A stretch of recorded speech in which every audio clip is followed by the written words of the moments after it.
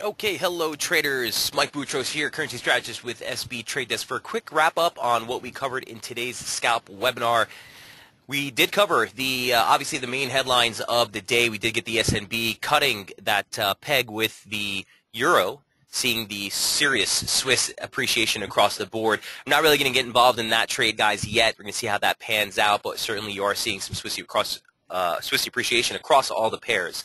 The pairs we focused on during today's webinars were as follows. The dollar-yen, we kept that upside bias in focus last night while above that 116.95, 117 threshold. You did get a push higher into the 117.55 target, just missing that 118 level, catching the resistance on that median line parallel, pushing us right back into the lows again. Here's what it looks like on the live charts for the dollar-yen. Still focused here on a close push below 116.95 to keep the downside bias in play. Here's what the intraday chart looks like, still broadly holding within the confines of that descending pitchfork formation.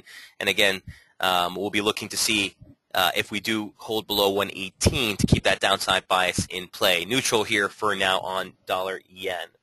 Other trades that we discussed, obviously the Aussie dollar. We did get some strong Aussie employment data last night. Here's where we were as we closed out U.S. trade, holding just within the confines of the bottom median line parallel. We broke through that 82 level, which was the bearish invalidation level, gave out as well. We even went as high as to test that upper median line parallel, just shy of 82.50. Here's what the Aussie looks like on the near term. The highs for the week did get taken out. We completed 82.87, guys, which is a 100% extension off the low. It also represents the upper median line parallel for the current operative formation that we're in, and a longer dated trend line resistance here in red dating back to the highs that you made back last year in September. So as it stands right now, you did hit that major resistance target, coming right back into support, former resistance. We're going to keep that 81.96 into 82 as our near-term bearish invalidation level on the back of what we're seeing in the RSI signature. We also spent some time, guys, talking about the intraday triggers and how we use these 5-minute charts here on the Aussie. A good opportunity, although our bias was weighted and still remains weighted to the upside above 82, there was a perfect opportunity this morning to take this short, and here's what it looks like. 5-minute chart had a nice trigger here with a move below 70 in momentum as price was coming into the major resistance target that we noted, namely that 100% extension off the low.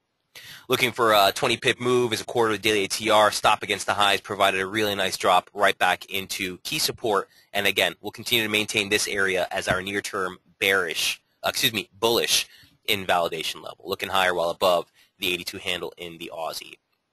Nice rebound here in momentum as well in 40, keeping the upside in play. Other trades that we talked about as well, obviously the sterling CAD was the best performer of the scalps in overnight trade. Here's what we talked about yesterday. Into the close of trade, the thing was continuing to consolidate into this apex. This is a upper median line parallel. You also had the 786 retracement off the highs at 118.26 and 182.56 as well. We continue to see this momentum divergence as we came into the highs, looking for that trigger break to give us the short. Panned out really nice. Took out our initial targets at 81.22, 80.80, and even dropped lower into the 80 handle. And again, this is near term our bullish invalidation level, now being tested as support. Here's what sterling CAD looks like so far. So on the daily, again, the major resistance that we ran into yesterday, we posted that piece on SB Trade Desk with regards to the exhaustion trade here. Here's what that looked like. And we were noting the major key resistance that we tested there last night. Again, guys, that 82.56 level represents the October stretch high, the November high day close, again, that 786 retracement, and also the median line parallel off of that September low. So right off the bat, we were looking for short triggers, looking for a turnover in momentum. Here's what the scalp looked like in overnight trade. Again, a lot of these setups have been panning out really well in Asia and into the European Open. Here was a break of the near-term bullish invalidation level noted on yesterday's report.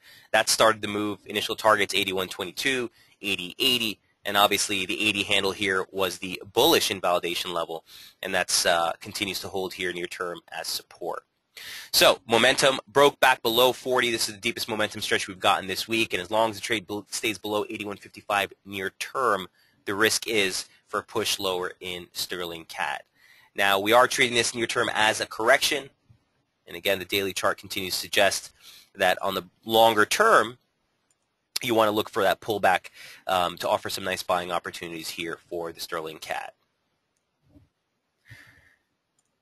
We also went over the trade in gold, and certainly that's a trade we've been following very closely. Yesterday we noted that there is a risk for a pullback sub that major key resistance at 1237, 1236, which represents the 2013 low day close, the 2014 low week close. You also had the 50% retracement of the July decline and the December highs all stacked up there. 2 days we tried to close above it, couldn't do it. We came back last night, tested the exact median line parallel again, running right through the high. So we took out 1248, took out the 200-day moving average. Now the current focus is on this region from 1262 into 1268 to 618 off the decline, 1618 off of the ascent. Here's what the live chart looks like so far for gold. Okay, we did. Okay, so during the webinar we were holding right below the R2. We finally did just get the stretch right now, 1262. It's been about an hour since the U.S. Open.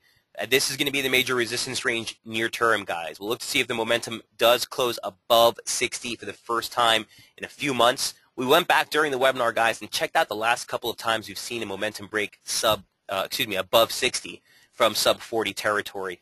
And out of the 5 times that we checked out, all of them did see a little bit more of a continuation before the trade continued to turn over. So near term, while above the same level that was our bearish invalidation level, is now going to serve as our bullish invalidation level.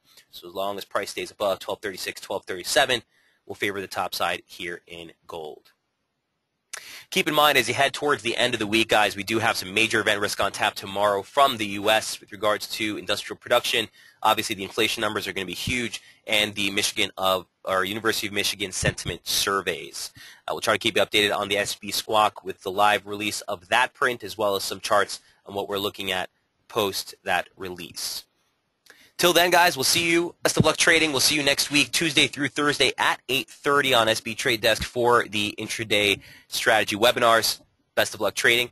We'll see you next week. Cheers.